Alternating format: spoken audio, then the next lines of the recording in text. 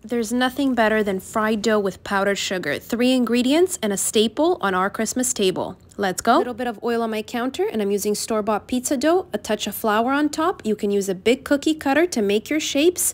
You can make them into donuts, or you could even rip your pizza dough and shape them as well. In a skillet with high sides, I make sure my oil is nice and hot, and I gently place them. They have to sizzle 1 to 2 minutes on each side or until golden. Place them on some paper towel, dust them with icing sugar, and follow for more.